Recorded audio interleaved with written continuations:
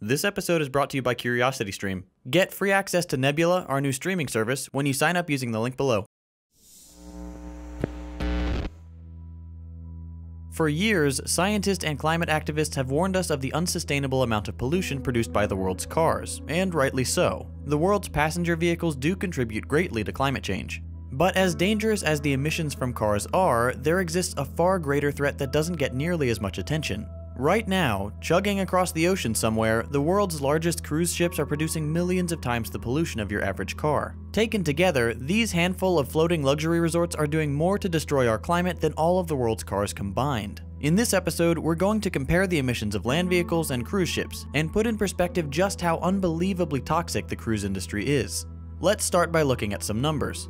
According to the EPA, the average car emits about 4.6 metric tons of CO2 per year. That's assuming a fuel economy of 22 miles per gallon and a total of 11,500 miles driven per year.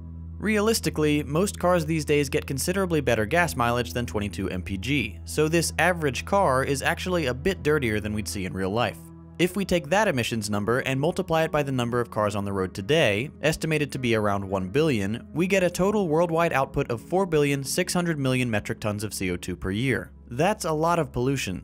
Those numbers will eventually come down as electric cars become more widely available and the process of making them becomes cleaner. But as of right now, passenger vehicles are a major source of concern. The average cruise ship can produce as much as 1 million times the emissions of the average car every day. But CO2 is only part of the picture. It's definitely the pollutant that gets the most attention, and it is a potent warming agent, but there are other substances that are so damaging to the environment and human life that they're rarely even allowed to be used in land vehicles. One such material is heavy fuel, a residual product that's left over after gasoline and diesel have been produced. Heavy fuel has a very high sulfur content, but is more cost-effective than other fuels, which, unsurprisingly, has led to its use in giant, fuel-hungry shipping engines. Royal Caribbean's vessel, the Harmony, for example, houses two 4-story tall 16-cylinder engines, which each burn almost 1,400 gallons of fuel per hour, or about 66,000 gallons per day. Not of regular gasoline or diesel, but of some of the foulest, most damaging fuel in existence. To give you an idea of just how bad the pollution from these engines is, consider their requirements when docked.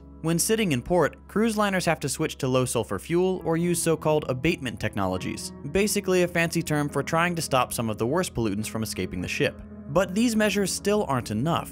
Citizens of Southampton have formed an environmental group in response to the massive vessels that dock along their coast, as they've seen their environment become more and more toxic each year. The locals say the wind blows the pollution over the entire city, which has led to an alarming increase in respiratory diseases and cancer. As far as they can tell, the cruise companies do not monitor the emissions and their effect on the area. The activist group, Southampton Clean Air, has pushed for the liners to switch to shore power, but the companies have resisted. Experts from Germany and Brussels have analyzed such vessels, and determined that a single cruise liner in harbor would have to burn at least 150 tons of fuel per day, and they would emit more sulfur than several million cars and more particulate emissions than thousands of London buses. Southampton is Britain's busiest cruise liner terminal, and can have as many as 5 of these monstrous ships in harbor at one time. Because of this, Southampton is one of 9 UK cities cited by the World Health Organization as breaching air quality guidelines, despite having very little manufacturing. The pollution comes from the massive ships along their coast. To make matters worse, efforts to curb the environmental and human impact of these vessels have largely failed. When in international waters, there's nothing stopping the cruise liners from dumping hundreds of thousands of gallons of sewage directly into the ocean, along with the toxic byproducts of what are referred to as emissions cheat systems. These systems are designed to wash and scrub pollutants from cheap fuel, and this hazardous waste is then dumped into the ocean to avoid disposal fees. These practices, plus the staggering output of sulfur and nitrogen oxide, contribute greatly to the destruction of marine ecosystems. It suffocates marine animals, bleaches coral reefs, and when the sulfur mixes with water and air, it forms sulfuric acid and rains down not only on the ocean, but also on cities and forests, contributing to health problems and deforestation. Several global organizations have called for stricter standards to be applied to the cruise industry, or to have them come into compliance with agreements such as the Paris Accord. But so far, the industry has proven resilient against such measures. Until places like the United States have effective public transit systems, cars will be necessary to keep the country running. And maybe that's what makes cruise ships so appalling. The whole industry is wildly unnecessary. It's a monument to decadence and gluttony in the face of tremendous damage to the climate, endangered ecosystems, and human health. As the quest for cleaner, renewable energy continues, cruise ships should be near the top of the list for a major overhaul. If you'd like to learn more about fossil fuels and possible alternatives, I highly recommend you check out Energy of the Future on CuriosityStream. It tackles the problems we're facing with pollution from fossil fuels and the fact that we're running out of them anyway. Plus, it's narrated by Sigourney Weaver, which is always cool. If you watch my videos, you'll know that I'm a big fan of CuriosityStream. It's an online streaming service with thousands of nonfiction titles from some of the best filmmakers in the game. I've recently partnered with CuriosityStream to build my new car show, Grand Test Auto, that I host with Joseph from Real Life Lore. Grand Test Auto is available right now on Nebula, a streaming video platform built by and for independent creators like CGP Grey, Polyphonic, Real Engineering, Wendover Productions, and of course, Second Thought and Real Life Lore, among others.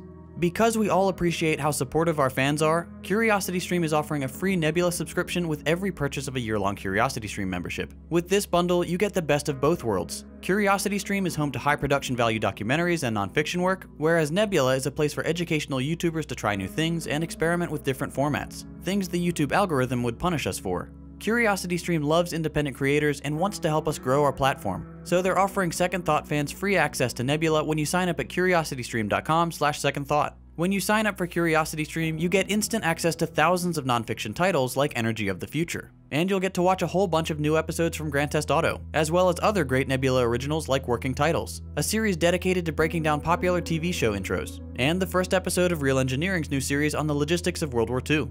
By signing up for CuriosityStream, you'll be helping not just me, but the entire educational community, as we work together to build a place where we can create exciting new content that just wouldn't be possible on YouTube. Give it a try by signing up using the link below.